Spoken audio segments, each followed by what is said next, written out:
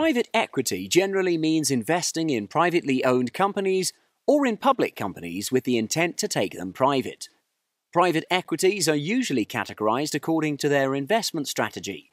They include leveraged buyouts, venture capital, development capital, and distressed investing.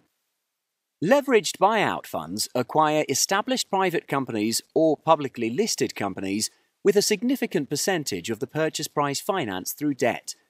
If the target is a publicly listed company, it is taken private after the buyout. There are two key criteria for a leveraged buyout to work.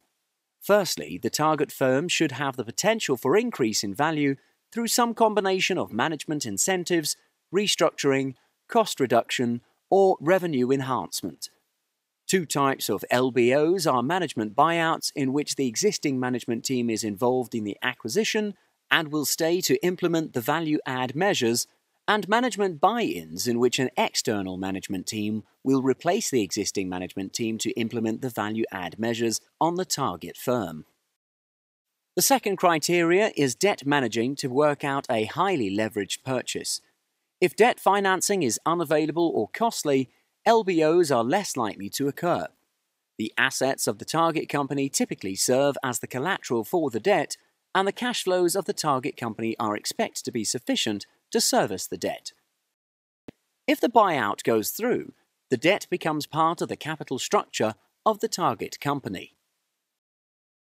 The debt financing can be a combination of bank loans, high-yield bonds, and mezzanine financing.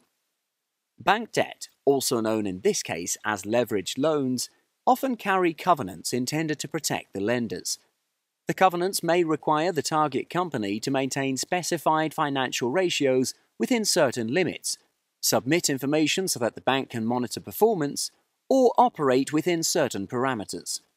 The covenants may restrict the company from further borrowing or impose limits on paying dividends or making operating decisions.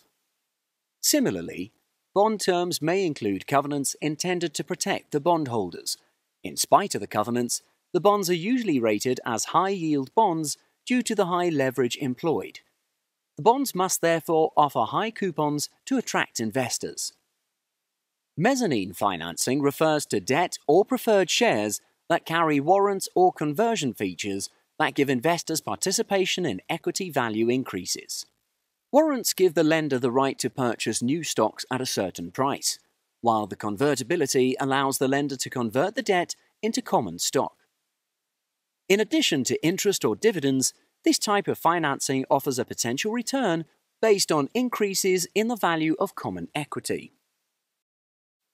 Leverage loans are generally senior secured debt, and the bonds are unsecured in the case of bankruptcy. Mezzanine debt are subordinate to both senior and high-yield debt, so they typically offer the highest yield amongst the three. Another very common classification of private equity is venture capital. Venture capital funds invest in companies in the early stages of their development. The investment often is in the form of equity, but can be in convertible preferred shares or convertible debt. While the risk of failure is high, returns on successful companies can be very high. This is often the case when the company has grown to the point where it can be sold to the public via an IPO. The companies in which a venture capital fund is invested are referred to as its portfolio companies. Venture capital fund managers are closely involved in the development of portfolio companies, often sitting on their boards or filling key management roles. Categorization of venture capital investments is based on the company's stage of development. Terminology used to identify venture firm investment at different stages of the company's life includes the following. The formative stage refers to investments made during a firm's earliest period and comprises three distinct phases. Angel investing is capital provided at the idea stage. Funds may be used to transform the idea into a business plan and to assess market potential. The amount of financing at this stage is typically small and provided by individuals rather than by venture capital funds. Seed stage financing refers to investments made for product development, marketing, and market research. This is typically the stage during which venture capital funds make initial investments through ordinary or convertible preferred shares. Early stage financing is provided to companies moving toward operation but before commercial production and sales have occurred. The investments are made to fund the initial production costs and sales expenses. Later stage refers to the stage where a company already has production and sales and is operating as a commercial entity. Investment funds provided at this stage are typically used for expansion of production and increasing sales through an expanded marketing campaign. Mezzanine stage financing refers to capital provided to an established company to prepare it for an IPO. It is the bridge between the expanding company and becoming a public listed company. Development capital, also called minority equity investing, earns profits from funding business growth or restructuring.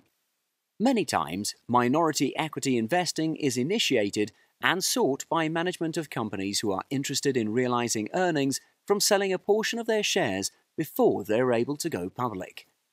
Although this scenario occurs most commonly with private companies, some publicly listed companies also seek this form of private equity capital. Such financing is referred to as private investment in public equities. Distressed investing by a private equity firm typically involves purchasing the debt of troubled companies, like those that are potentially or currently in default or in bankruptcy proceedings. Distressed debt investors, sometimes referred to as vulture investors, often take an active role in the management and direction of the company or in the reorganization of the company.